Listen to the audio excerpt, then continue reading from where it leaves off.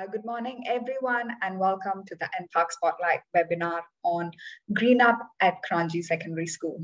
My name is Jayashree, and I will be your MC for today.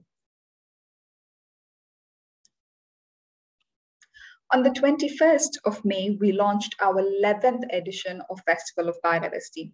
This is NParks' yearly celebration of our natural heritage, organized in collaboration with the Biodiversity Roundtable.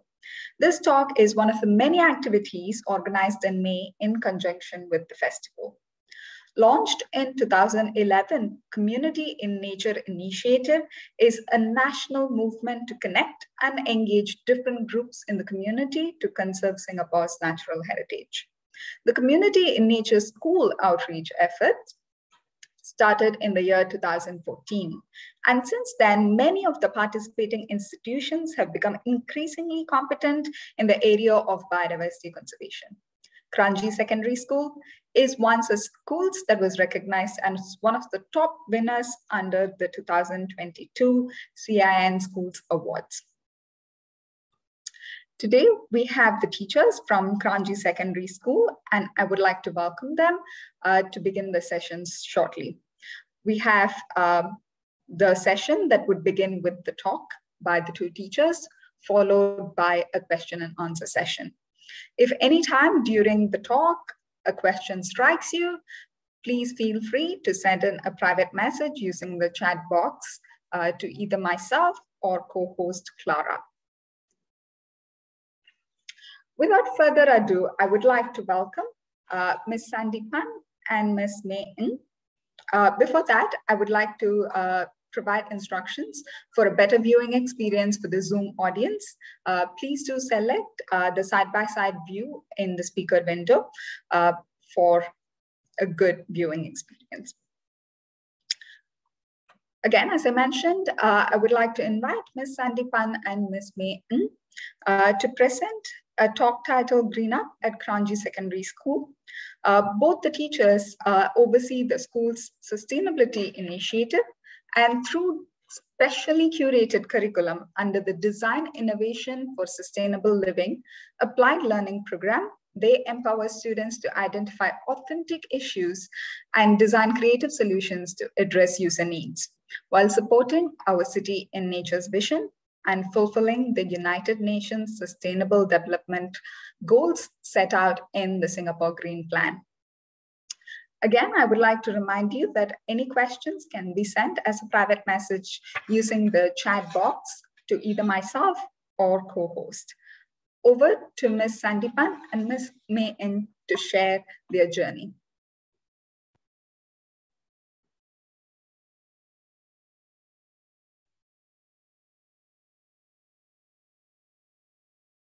Hi, good morning, everyone. Welcome to our sharing session at NParks Spotlight, whereby Sandy and myself, we will share about the green up efforts at Kranji Sec. So thank you for NParks for inviting us to share about our sustainability efforts in our school. So this is the table of content that I'll be bringing you through the slides today. So whereby we'll first cover the key focus and objectives of our Applied Learning Program, otherwise known as ALP, and our biodiversity trail creation, followed by the habitat enhancement in Kranji Sec, and last but not least, the Q&A segment. So the key focus and objectives of our Applied Learning Program, which is the design innovation for sustainable living in Kranji Sec. Number one, we focus on design innovation, which is guided by design thinking, whereby we develop students to adopt a user-centric lens to analyze sustainable living issues, whereby they actually develop creative solutions to address user needs. And in terms of sustainable living, we are looking to groom our students to be eco-stewards of the environment, whereby starting from themselves, they make conscious decisions on different aspects of their life. Now, the key focus in terms of sustainable living in Kranji Sec, so we referred to the UN Sustainable Development Goals, UN SDG. which is also covered in the Singapore Green Plan, whereby we broadly categorize them into 3 broad areas. Our school actually selected 9 relevant SDG goals. So the 3 broad areas are physical environment, resource, and people. The desired outcomes of our ALP program, we are looking to have Kranjans who practice sustainable living efforts at the personal level, and also and thereby champion such initiatives in school and also at the community. And we are looking at students who will actually work with their peers to design such solutions to address sustainable living issues. And we hope that after Kranji Sec, our students will be open to explore post-secondary pathways in sustainability-related industries. So this is our approach in trying to meet our goals. Number 1, we have a whole of school approach to build knowledge for all our students in terms of sustainable living. And secondly, we have programs to develop their skills and dispositions to innovate solutions. And third, we have competent staff to guide students in their innovation journey. So in which we also hope to actually build an environment that will encourage innovation in our school. Last but not least, we establish community partnerships to provide authentic setting for our students to learn, solve, and champion for sustainable living. So NParks is one of our partners that we're happy to work with to provide such a platform for our students.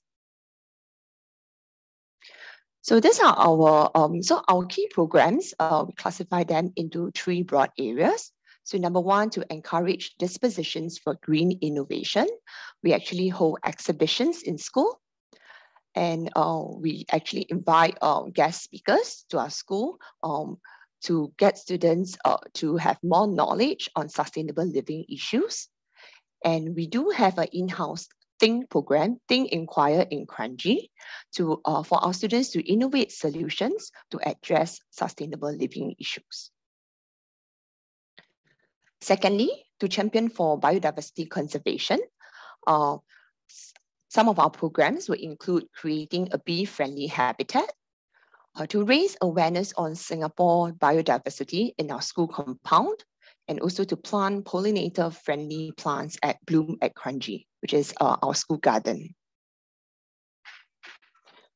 In terms of advocating for green actions amongst youth, we're looking at our green ambassadors, which is what we call which is how we call our students, who actually develop hands-on trails, both physical and virtual trails, at some of our nature reserves. And we do also offer platforms for students to discuss and to champion for climate actions through an online conference. Okay, next, I'll bring you through the biodiversity trail creation that our green ambassadors have worked on over the years. So this is the genesis of our biodiversity trail creation. So in 2018, we identified the NParks CIN Ambassador platform for our students to champion biodiversity conservation. So whereby our green ambassadors, under the guidance of the teachers, develop biodiversity trail at Coney Island Park, Bukit Timah Nature Reserve, and Labrador Nature Reserve. In 2019, our school forged partnership with NParks, and we conducted biodiversity trail for other schools, and also at OBS Project Island A Hand program. In 2020 and 2021, we developed a trail booklet with the help of NParks. And we also developed a virtual trail due to COVID-19, which hit us. We also refined our booklet over the 2 years. Now, this year, we have the plan to develop a garden trail at our own garden, Bloom at Kranji. So it's an ongoing effort. This is our trail creation. Our school actually launched training programs for our green ambassadors in a build-up for them to acquire more knowledge on biodiversity efforts and also flora and fauna in Singapore before they actually devise a trail. So we gain experience through mock-up trails at Bukit Timah Nature Reserve, Labrador Nature Reserve, and Coney Island Park. So in 2019, we also conducted trails for the OBS Project Island Ahead. So in these pictures, you can see our green ambassadors here dressed in red, okay, and with their caps. So they were actually conducting a physical trail for our own students and also for members of the public. Yeah.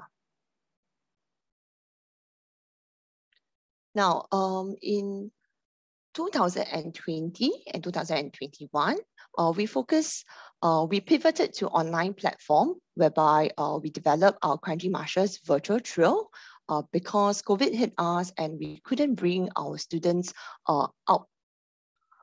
We couldn't bring our students outdoors, so we brought the outdoors to the classrooms for our students. So in 2020, we started with the post-exam activities for the Sec 1s, whereby it's the first-hand experience that our green ambassadors can acquire and see how they can further refine their trail. So we actually held a hybrid format, as you can see on the picture on top here, whereby the students engaged in a 360-degree trail, but the green ambassadors were facilitating it face-to-face. In 2021, we developed and we refined our trail booklets, and we further run 2 virtual trails. The first one was for both secondary and primary school students, and the second trail was mainly for the primary school students. So with the experience of the first virtual trail, so we also came up with hands-on activities for our second run due to the shorter attention span of our primary school students. So now I'll show you a video of how our Kranji Marshes virtual trail is like.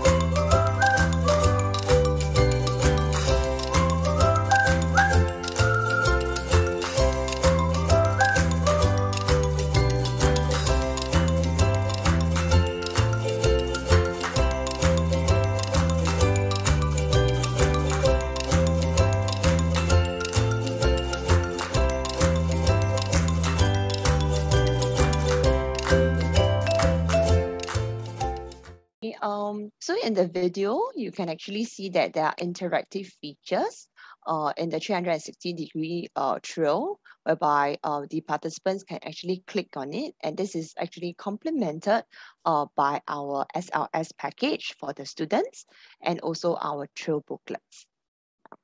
So now I'll pass the time to Sandy, who will be covering the habitat enhancement in Kranji Sec. Okay, thank you, May. Yeah, hi, I'm Sandy here. So basically, May has shared about how we have brought our green ambassadors out to the parks and actually get them to actually advocate for biodiversity conservations.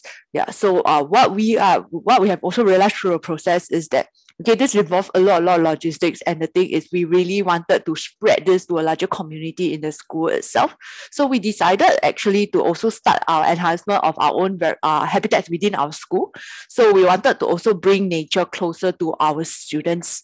And this is definitely in support with the city nature vision that was shared earlier on when we first started this talk itself. So basically, we were trying to actually enhance, green out our garden itself and our compound. So basically, we also with this in mind, we actually get our students involved. So we started with actually this plot of land that is actually between our classroom blocks. Okay, and now we call it our Bloom at Kranji, which is our school garden. Yeah, so basically we started planting, and of course it's not an easy process. There was a lot of failure in the process. Our plants start dying. So the students learn along the way. We try to examine what's the cause behind the plants dying. It's really because of the architecture of our building and the amount of sunlight that is actually on our coming into our garden itself. So we started to actually to look at okay, what are some of the things that we can do to actually overcome this constraint. So we started introducing shady plants besides the plants that the flowering plants that bloom that actually grows better in higher light intensity. So we also started looking for partners, and that's why we actually went on board NParks Greening School for Biodiversity program, because they actually provide a lot of expertise and guidance, and of course some native plants to help us to actually start off our garden itself. Yeah, so you can see from our very humble beginning, okay, where we have many green empty spaces, we have now evolved tremendously after 2 years of effort. Okay, and we have also moved on to actually went on to tier 2 of the Greening School for Biodiversity, where we actually developed bee-friendly habitats. Okay, so we actually started introducing bee hotels into our gardens, and also as the flora stabilize in our garden, we also started bringing in other programs like upcycling of tires to actually other initiatives that support sustainable living besides biodiversity conservation into our garden itself. So we actually work with Terra SG to actually educate our students on how they can upcycle tires and potentially use them as potting for potting in our garden itself. So with 2 years of efforts, okay, now our gardens do have a rich biodiversity, and also it has different artifacts to showcase what are the things that students can do to actually support sustainable living. Yeah, so I will go on a little bit into our bee-friendly habitat in our next slide. Yeah, so basically, this was actually our effort last year to actually help to actually further enhance the biodiversity in the garden itself. So we realized that one of the things that we need to do is really to look at besides the flora, is also the fauna itself. So we started looking at how we can actually attract and attract the solitary bees or pollinators here, and also create a more sustainable ecosystem. So we actually got students to come on board the Tier 2 Greening School for Biodiversity program, which is actually development of bee-friendly habitat. So NParks provided the materials for the constructions of the bee hotels, and our students actually were able to make use of, because a lot of all our students go through design and technology curriculum in our school. So they actually then use the knowledge that they gained there to actually construct the bee hotels with the materials provided by NParks. And students started thinking about besides installing bee hotels, how can they actually make this bee hotel more attractive to our pollinators? So drawing inspiration from the fact that what draws the insects to the plants. They hypothesized that by making it more colorful, it will actually attract the insects over, and that's why they propose to paint it in a very colorful format. And then you can see that all the 3B hotels in our garden now is actually they're quite outstanding. Yeah, so but the thing is, as of now, we have not successfully actually capture or observe or sight the nesting of the bees in our bee hotels, but we will continue to try how we can actually enhance the design and things like this to actually make it more successful. So it's still a work in progress. Yeah. So besides the bee hotel, so in the next slide, you can see that this is the outcome, like I say, after 2.5 years of effort.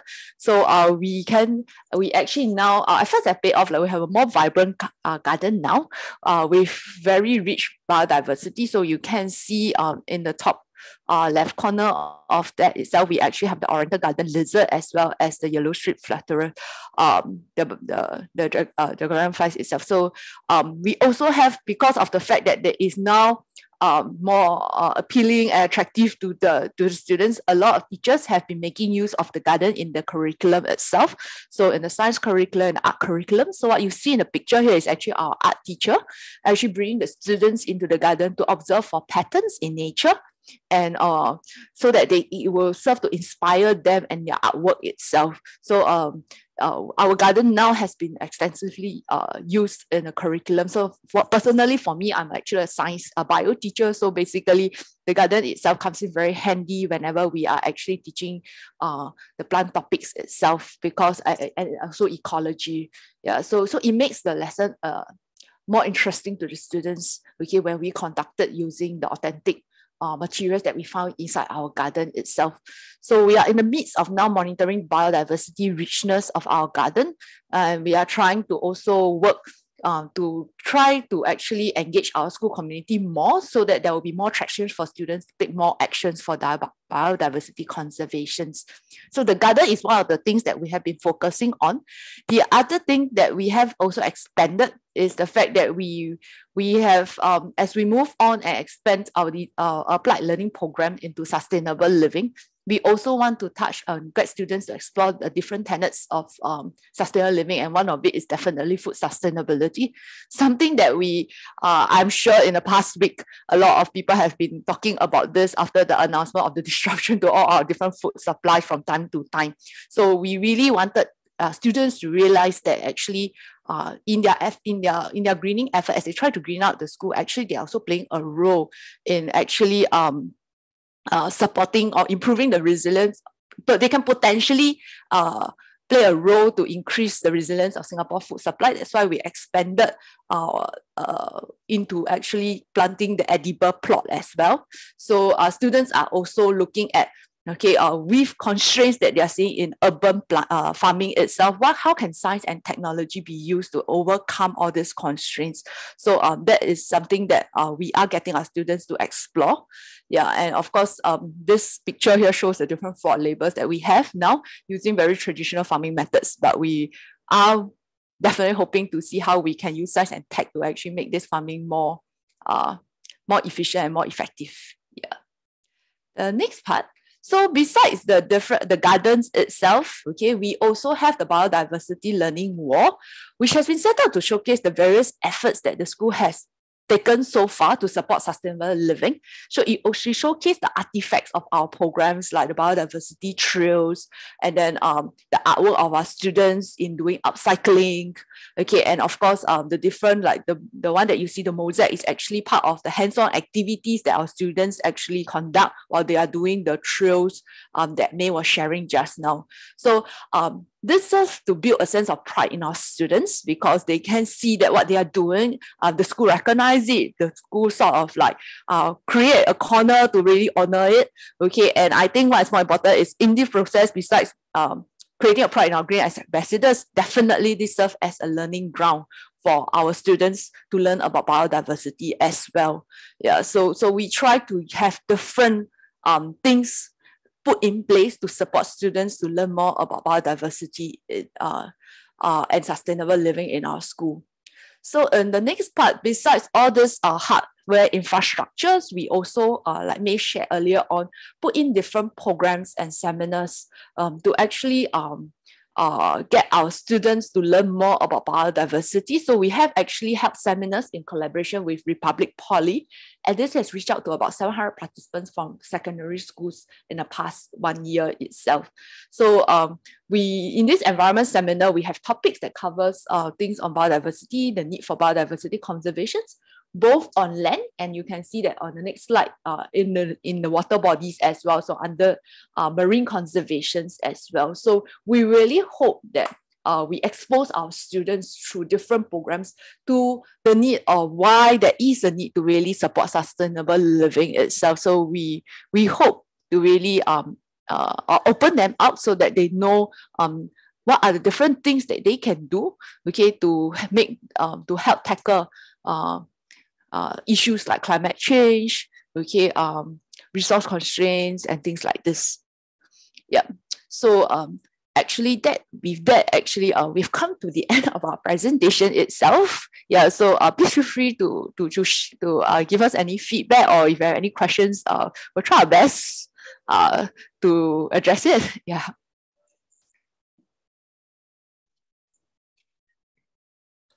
Thank you so much, Ms. May and Ms. Sandy, for this very inspiring sharing. We actually have a lot of questions, and so I hope you can provide more information to our audience.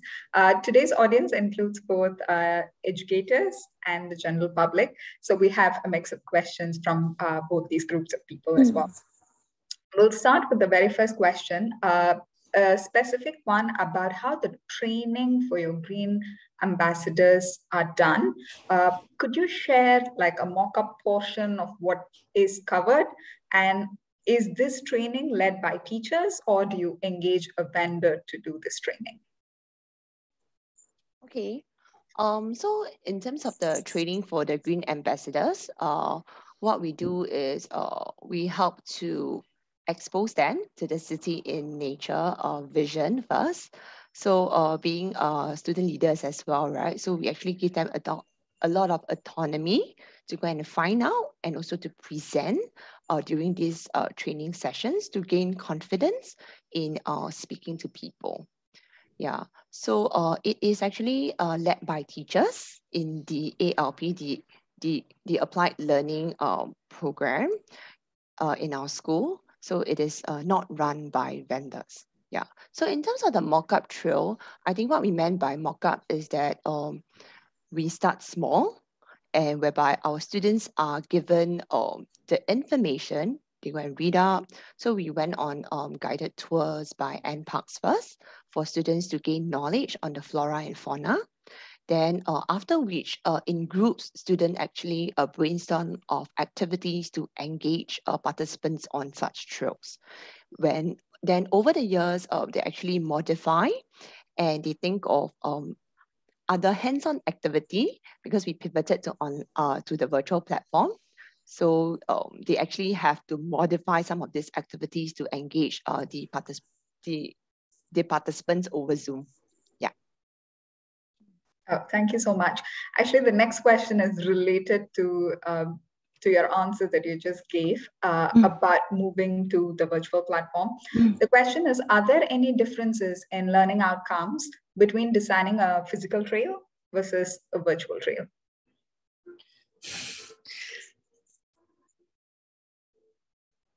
I think in terms of learning outcomes, for us, the learning outcomes remain the same, whereby we are looking for a platform for our students to actually be confident speakers, and also to learn how to engage the audience. Yeah. So whether there are differences in doing a virtual trail and a physical trail, there are.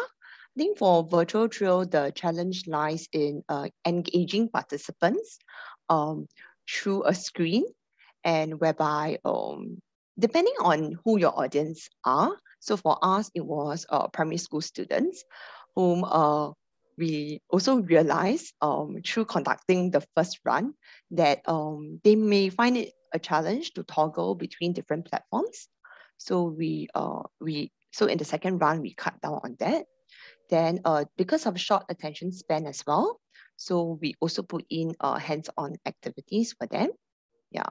So but definitely going forward, I think physical trail, we want the students out in nature, and we also want to bring the public, in the nature reserves.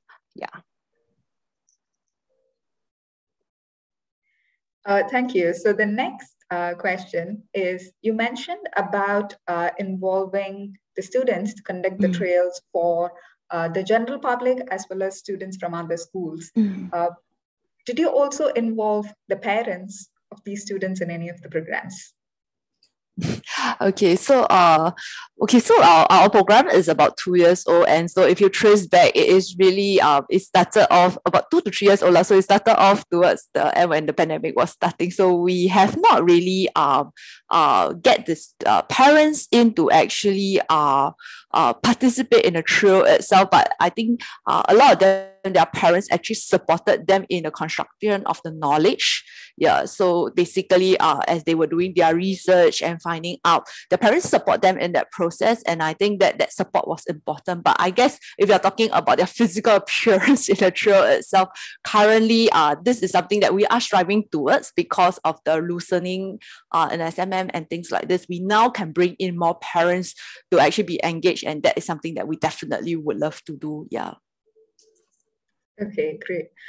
So again, more questions with the trails and specifically the virtual trail that you had developed.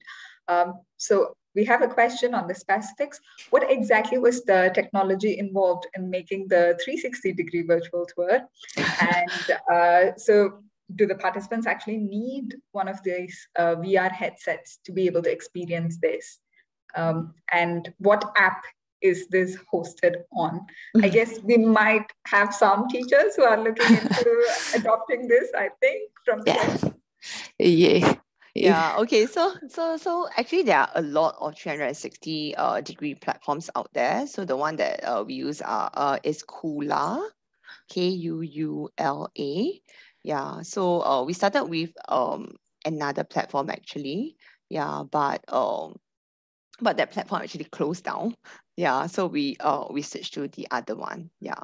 So actually, participants, like if you have scanned the QR code during the video, participants do not actually need an account, and they also do not need the VR headset, although it may enhance the experience for the participants lah. But it is actually completely doable just on your screen. But I think one of the things that we have invested in is our 360 camera. So that one was something that you need to have as your hardware to start with, so that you can actually capture. And then from there, the rest of it is a lot of like software editings that you do. So what you see is really the hard work of the students and the teachers to actually lay in all the informations. Yeah. So that itself takes quite a bit of time. Yeah. Okay. The next question is actually on who the students are who are involved in the enhancement of the school garden that you showed, like beautiful garden, and it's amazing to see how it is being used for your curriculum as well. Are these students from a CCA group, or are they the green ambassadors that you mentioned as part of the applied learning program? Okay, so actually all the students that we have on this program, because we earlier shared that actually this is actually our school's applied learning program, so it's open to all students. Yeah, so we don't really have a green club CCA per se, so we actually will everyone is exposed to sustainable living in Sec 1 because of part of that Think program, where they learn design thinking skills and also learn about sustainable living. And after they go through that program, every year, every level itself, we actually have a sustainable exploration program for them to explore on one of the 2 to 3 of the 9 UN Sustainable Development Goals that we have focused on in our school itself. So every year they will focus on 2 to 3. So through this broad exposure, we then advertise to our students what are the different programs we have in our Tier 2 applied learning program, and students will then sign up. based on their interest. So we tell them that, oh, we are actually thinking of installing bee hotels in our garden, and then we'll say we'll go to the level and say who would like to volunteer. And then we have the trail developments. They will be asking students who will be interested in the trail. So basically, it's a sign up basis. So students, I think what works for us in this case is really the fact that students who sign up, students who truly are passionate, who wants to do something, who don't want to take some actions. And so I guess despite their heavy commitment in the curriculum and the CCA, they will find time, although it's challenging. We don't say it's not challenging. They do really try very hard to balance, but I think the passion was an important part that kept things going, and they really do not mind going the extra mile to really go search more, do more. So that's how we work here. Okay. I think we have a more a question that many of our audience would be interested to know, which is how do you manage to combine both the academic and the extracurricular activities and all these things that you mentioned when it comes to implementing the green initiatives in your school? So maybe some tips on how you navigate these challenges would also be useful for our audience. Okay, I think we don't claim to be experts, but I think how we started off with is we're trying to find alignment. I think this should be an educator who is concerned about duplicating efforts, perhaps. And so what we try to do is we try to find alignment to the curriculum. Then after which we also try to find alignment to different programs that we run in school that can perhaps hit multiple objectives at the same time. Because I think we recognize that the time of both students and teachers are limited. So that's how I think our team tried to do it. Right, Sandy? Especially for our exploration program, we really try to look at where are the similar topics, which curriculum covers those topics, and then we try to weave some into a curriculum, and then after that we will get the teachers are definitely willing to partner you when you are able to extend their what they have actually been covered in your curriculum and get the students more intrigued. So that definitely saves us some effort in buy-in. Yeah, it's amazing to see, especially like to see the uses of these gardens and the programs that you do from a scientific approach to it being used in art classes as well. So we do see that there is a huge variety of use, and maybe with this, there is also greater support that comes in from different departments to execute your program as well. We'll just take one last question, and it's a very simple and fun question. Whether your students have access to binoculars and any other camera kind of equipment to look at the birds in Kranji marshes, because especially looking at the virtual tour, there is like a lot of detailing and information that is being provided. How did the students get access to these, and do you provide these as well? So binoculars, yes, they do have binoculars. Cameras wise, yes, we do have a media production team in our school, but if we are talking about bringing them out to the marshes to take photographs, which is something that we are also exploring, because from what we understand, there's also certain timing that we have to bring our students out in order to catch these birds. Okay, thank you so much. And I think we have addressed actually all the questions that came up in the Q&A. So thank you very much. Thank you very much. Thank you. Thank you. Thank you for having us. With this, I would also like to thank the participants for being so engaging with today's talk and giving a lot of interesting questions. And I hope sharing by Ms. May and Ms. Sandy also inspired some of the educators in our audience to start similar initiatives within your school premises as well. With that, I would like to thank Ms. May and Sandy from Kranji Secondary School for this sharing. For those of you who are viewing this talk today, if you would like to know more, or if you liked watching this talk and would like to watch similar talks, please go to our NParks YouTube channel, and there are various such talks available. In fact, today's talk would also be later posted in our YouTube channel. So if you want to go back and listen to it or share with your peers, please feel free to do so. With this webinar, we have also wrapped up our NParks Spotlight sessions for Festival of Biodiversity.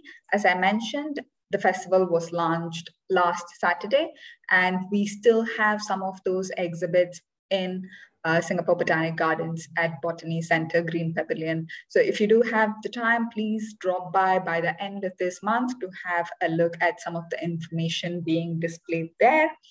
If you like today's talk, or if you like to do some feedback and provide us with some suggestions on how and what kind of sessions we can do in future, please scan the QR code and let us know. With this, I would like to thank everyone, the speakers and our audience, for joining our session on a Saturday morning. Thank you so much and have a lovely week ahead. Thank you very much.